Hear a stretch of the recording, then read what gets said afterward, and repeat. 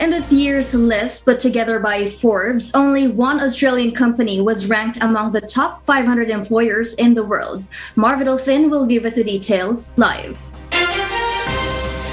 Yes, Marby, go ahead.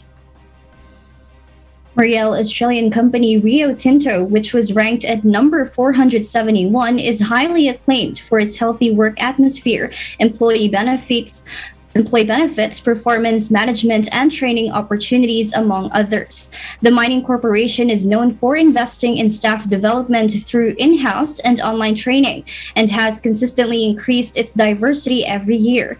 Moreover, Rio Tinto introduced a new global minimum standard, providing employees 18 weeks of paid parental leave at full pay after giving birth or adopting a child where parents are the primary caregivers.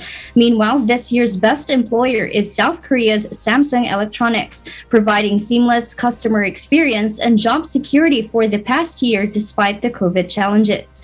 According to employees, the top 10 employers in the world are Samsung, IBM, Microsoft, Amazon, Apple, Alphabet, Dell, Huawei, Adobe, and BMW Group. Marielle?